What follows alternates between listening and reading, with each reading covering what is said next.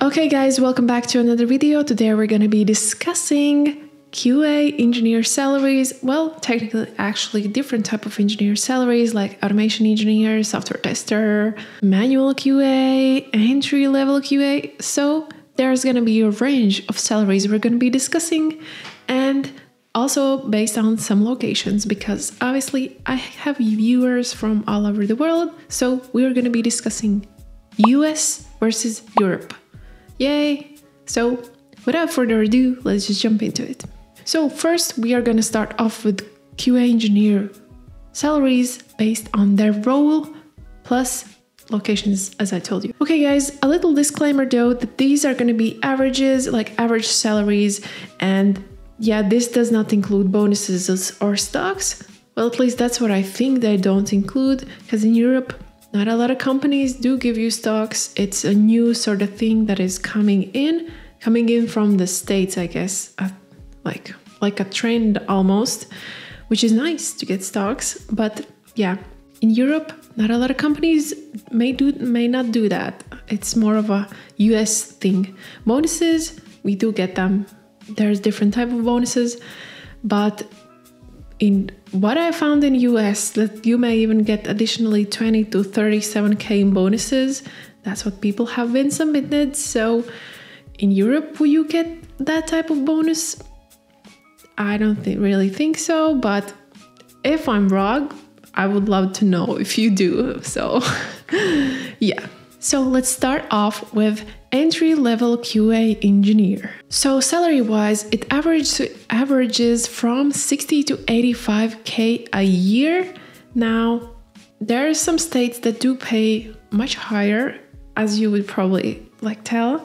So in California and Washington, it can go 80k plus a year, but in Mississippi and Virginia, am I saying this right? Oh, it's a west state of Virginia. Mi scusi, but it's a west state of Virginia, not Virginia. So there's probably a difference there. So in Mississippi and west state of Virginia, it can go it can go up to 65k a year. Does it include stock options and all that fun stuff? It's a bit hard to tell if people do calculate it in their base pay or not, but this is like the average what people are getting. In Europe though, the average is a bit lower, but we have a lower cost of living. Well, I guess it depends though, so maybe not. So an entry-level QA engineer in Europe can earn from 35 to 55k. Now the highest paying countries being Switzerland, which actually averages around 90k a year, which also would make sense because Switzerland is one of the most expensive countries in Europe. Next one, I would think it would be probably Norway. And the lowest paying countries are usually Eastern European, like 25k plus, which I guess it does make sense because they are a bit, I guess, cheaper countries, so makes sense. Jumping into manual QA tester and how much he earns. Now on US, on average, he could earn from $55,000 to $80,000. The highest paying states being New York and California, which can bring the average yearly salary to 75k plus. Again, yeah, average.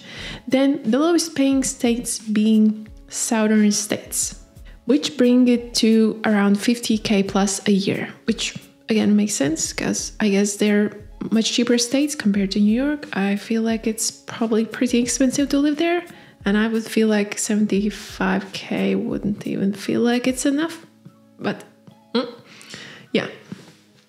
Anyways, that's the averages. Now let's check out Europe. On Europe, on average, a manual QA tester can bring in from 30 to 50k a year. Now, the highest paying countries being Germany and Netherlands, bringing it up to 50k plus a year, and the lowest paying states being Romania and Poland of 25k plus, which also makes sense because they're a bit lower. Although I would think that Poland would be paying much better. Maybe they don't have enough stats to go on, because Poland has been growing recently. It's IT sector, I feel like, so I'm thinking they should be bringing in more money and paying better. So I don't know, is anyone here from Poland? I would love to hear. Drop it down in the comments. Would love to figure it out. So these are the averages from Europe and US.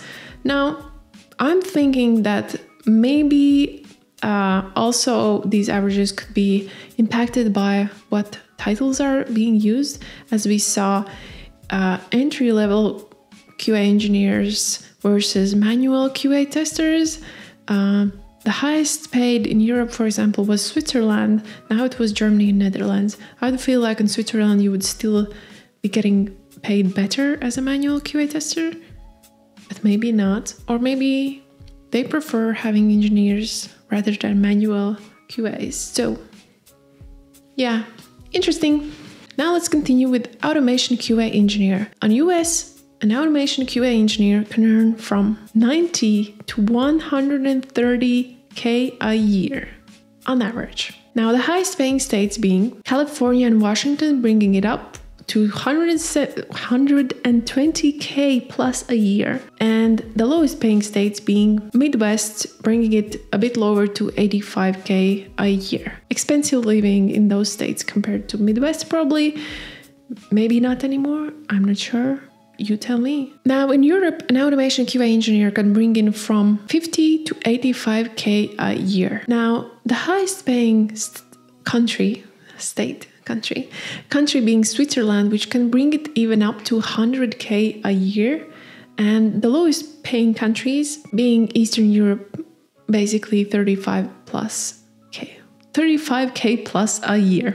You know, it's very hard to say all these little things. Yeah, so obviously there's some strong factors impacting these decisions, probably the languages, frameworks, and all that fun stuff, and probably niches that people are in Europe and in US. Again, I feel like the FANG companies, the big companies, sort of bring the averages up a bit. So yeah, interesting to see these stats. So we have two more roles to cover, which fall sort of under testing, or basically roles that you can move into from testing. So we're gonna check these out as well. So next one, we have an SDET, or software development engineering test. That's the full name. Now, on US side, on average, an SDET engineer can bring in from 110K to 160K a year. Now, the highest paying state, of course, is California, bringing it up to 150K plus a year. And the lowest paying states being, I found basically the non-tech hubs states, bringing it down to 100K plus a year, which is still a good yearly salary, I feel like. Now, in Europe, on average, an SDET engineer can bring in from 65 to 120K a year, which is actually very good for Europe. Yeah, it can bring it up in Germany and UK to 100K plus a year. But the lowest paying countries being, again, Eastern Europe, paying around 40K plus a year.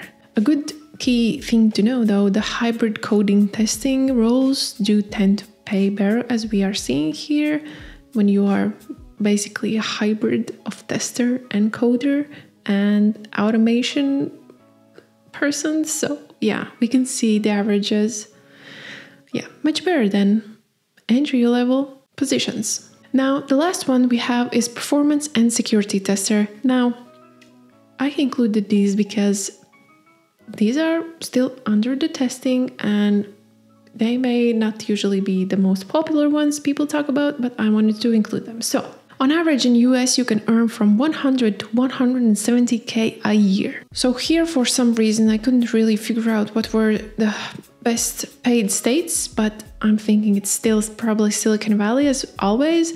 And the niches that pay the best are actually healthcare and finances, which can bring it up to, on average, 160K plus a year, which also makes sense because, they pay well. In Europe, a performance and security tester can bring in from 60 to 110K a year. And again, the highest paying country being Switzerland, bringing it up to 110K a year, and the lowest paying countries being Poland and Romania, bringing it down to 40K plus a year. These are basically all of the roles that I gathered, and I'm gonna put you a graph just so you can see the comparison.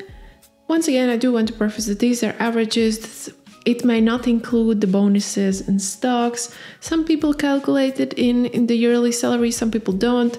And in Europe, not the stocks, getting stocks is, I would say, not a lot of companies do give you stocks. It's, I guess, pretty new thing to be getting them. And there's also just very company specific if they do or they don't. Now I just wanted to run through quickly with a list of the highest paid states and highest paid countries by their averages, and the highest paid states being San Francisco, Seattle, Austin, Texas, and New York. And the fifth one technically being remote position, which on average also pays similarly to all of these states. Well, a bit less, but pretty well as well. Now in Europe, the highest paying countries being Switzerland, Germany, Netherlands, and UK. Again, UK was put in here, but it's technically not part of the European Union, but we're just gonna roll with it because it's basically close by. But I would also feel like Norway also pays pretty well. So are there any Norwegians here?